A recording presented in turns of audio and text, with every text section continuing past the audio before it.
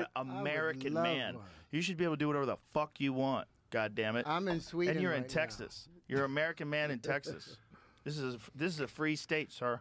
now. What do you have? We have whiskey. Oh, I would love one. That's what we need.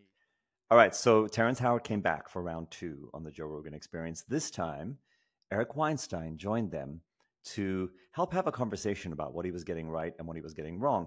And right from the start, Weinstein really wanted to make sure that they stayed on track, and Rogan too, that they didn't get into ad hominem. Tell me what you think is right, and then you tell me what you think is right. Let's work this out. But this personal attack shit, if you're talking... Let's start with the ideas, because I think we all care about those. Yes, for sure. But hold, please, because this is an important thing that just came out. He was so disingenuous because I sent him a long email after he sent me back the red line thing, thanking him for reviewing. His whole point was, I'm going to bring you on my show and we're going to talk. So here's the stuff that we're going to talk about that I would like to talk about. He never followed up from that point forward, just sent one-line emails. Any other thing you got to go to somebody else. So he's pretended like, oh, I was trying to be, very...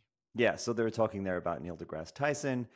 And, the assertion here is that because Neil deGrasse Tyson wasn't willing to have Terrence Howard on to really have a serious conversation with him about his ideas, but Eric Weinstein actually is more than willing to step up and participate because he has his own idea about the relationship between geometry and physics that's much better educated, right? He has a PhD, but that he believes he was passed over in terms of receiving a Nobel Prize for political reasons. So what we're going to see is that throughout this conversation, Weinstein keeps bringing it back around to his hobby horse, which is that academia is this absolutely awful, toxic Shark Tank where everyone is competitive, everyone wants to shoot everyone down, and that's why Terrence Howard got a lot of criticism. And the epidemic we have is assassins.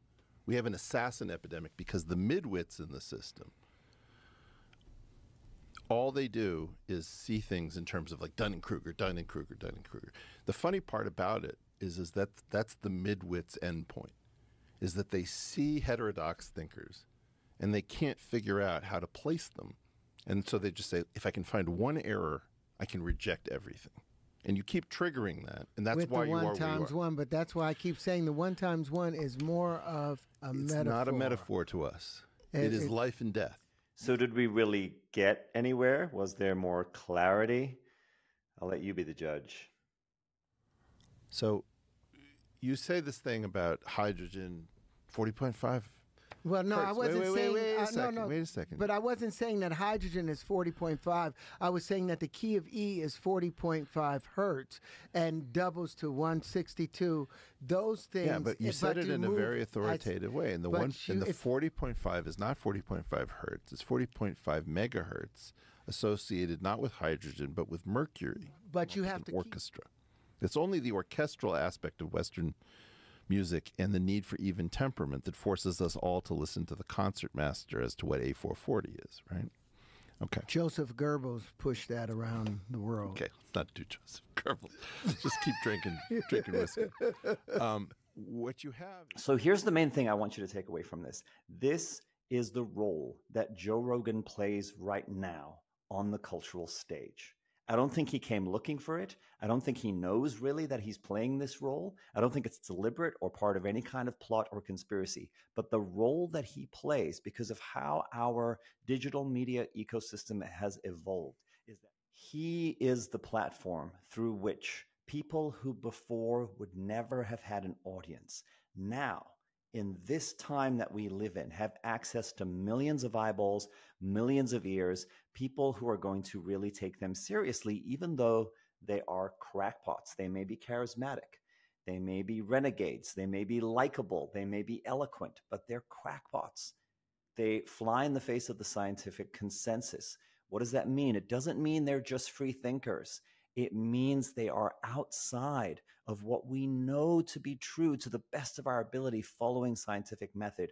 And they claim to be proponents of science. They claim to be the next Galileo. They claim to be the big whistleblower who is exposing what's really going on in our corrupt institutions. This is the real problem.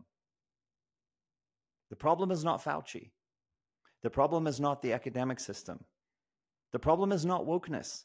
It's the fact that we live in a digital ecosystem in which the zeitgeist has more and more and more gotten deranged, confused. The waters have been muddied to the extent that we think that someone like Terrence Howard is sort of just the other side of the coin in an equally valid set of assertions about the nature of reality as, say, a Neil deGrasse Tyson, for example, right? In which Anthony Fauci and RFK Jr. or Robert Malone are, well, two equal sides, and which one you think might be true is more sort of a matter of taste or political orientation. That's the real problem.